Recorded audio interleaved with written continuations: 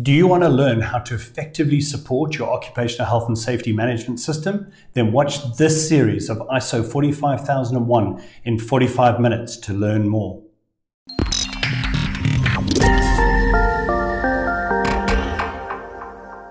Welcome to this episode of ISO 45001 in 45 minutes, entitled Clause 7, Support. So let's see how we can support our OHS management system to achieve the intended outcomes through these clauses. Clause 7.1 is entitled Resources. Here the organization needs to provide resources to establish, implement, maintain, and continually improve their business and their OHS management system. In thinking about resources, we need to consider current business needs and also future business needs. When we look at resources, we need to consider people, budget, equipment, services, and products. So services might include medical professionals that support the business.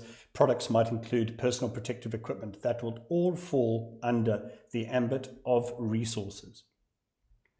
Clause 7.2 is entitled Competency. We can support our OHS management system by providing competent resources. So in order to achieve this particular clause, we need to identify the competence of workers who affect health and safety. We need to ensure that those workers are competent based on qualification, education, training, and experience. We need to take action to acquire and maintain competence. So once we've identified a possible deficiency in what a worker should have as a skill set, we can then put together a training plan to be able to acquire those particular skills. But we need to pay attention to the term there. We need to maintain competence. So if it's continual professional development or continual training, we need to make sure that competence is maintained. We need to evaluate the effectiveness of actions taken. So whether you use an external training provider who provides you with an accredited training certificate, or you do a planned task observation as an example to assess the effectiveness of internal training, we also need to retain documented evidence of training and competence. Clause 7.3 is entitled Awareness. Here the standard says that we need to create awareness around particular requirements. So we need to create awareness for the OHS policy and OHS objectives, how workers contribute to the effectiveness of the OHS management system and also OHS performance.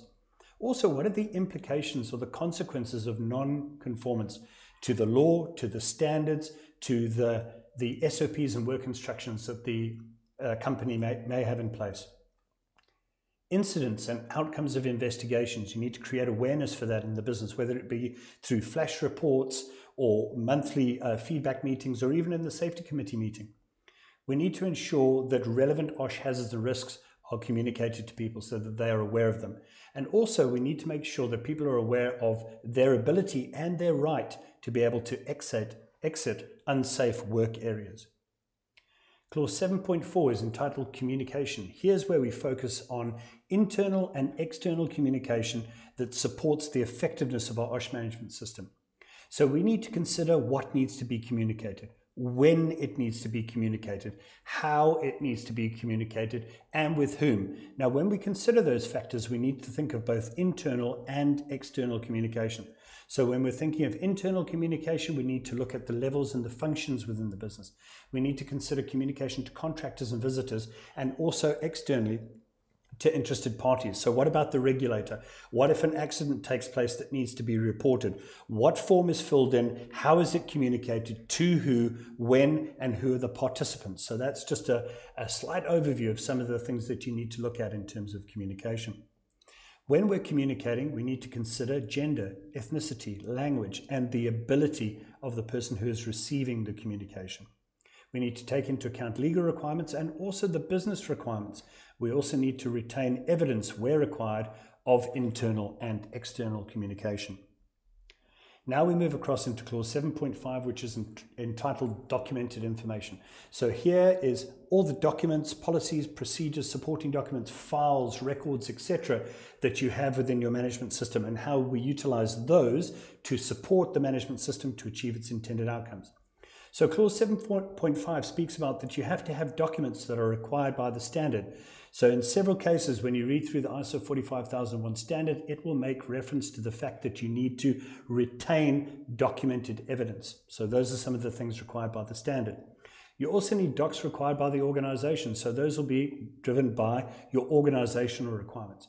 So in your process, if you have one for documented information, you will have a process that will speak to creating and updating documents, how documents are identified, the format, the language, the medium, is it paper or electronic, and also the review and approval of documents. You need to consider whether you're going to use software, how you're going to drive that document control process. Also, when we look at the control of documented information, documents need to be available when needed. They need to be protected. What happens if they're confidential? We need to ensure that documents are legible for the prescribed period that we are going to retain them. So if we're talking about medical records or occupational hygiene assessments, we know that they can be retained for between 30 and 40 years, depending on what the legal proviso is. We also need to control distribution, storage, we need to control changes of documents, and we need to speak to the retention and disposition of documented information. We also need to ensure that we control those very important documents of external origin, such as safety data sheets and machinery equipment manuals. Those are such important documents because they are essential information on hazards and controls specific to substances or equipment that you could have on site. So let's take a broader view of Clause 7. If we were going to execute Clause 7 into an organization, we could have several different processes that we develop. I personally would develop a process for resources that would speak to the organogram and how we're going to plan resources. So if we're going to start a project, how we plan to onboard new employees or workers per project.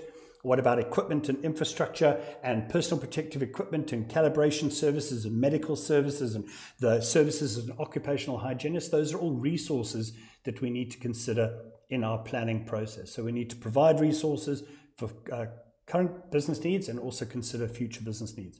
So competency, I would have a process for that would identify all the skills requirements and competency for the various different workers. We'd also have evidence of skills and training. Some of the outcomes to that competency process. We could have a training needs analysis. We could have a training plan. We could have training certificates and qualifications. We also could have planned task observations where people have done an observation of somebody who's been trained to assess the effectiveness of actions taken. So I could have a process for awareness. Generally, a lot of organizations will amalgamate Clause 7.2 and 7.3 into one procedure for competency and awareness, but you can have them separate if you want. And again, a lot of those OSH awareness issues can be incorporated into an induction, make people aware of the policy and the objectives and positive and negative impacts of either conforming or not conforming to the management system. Still, flash reports or incident investigations and also the risk registers or SOPs or work instructions are good ways of making people aware of either hazards or the outcomes of investigations. I also have a procedure for communication. You can have it separate. I like to amalgamate communication, consultation, and participation into one. And I've got a communications matrix that speaks to the what, when, how, when, who, whether there's consultation and participation with regards to internal and external communication. 7.5, documented information, is where I will look at the control of my documents. I'll write a process there for the creation of documents, how they're approved and published into the business, how we control obsolete copies, how we control changes. All of that will be written into that process.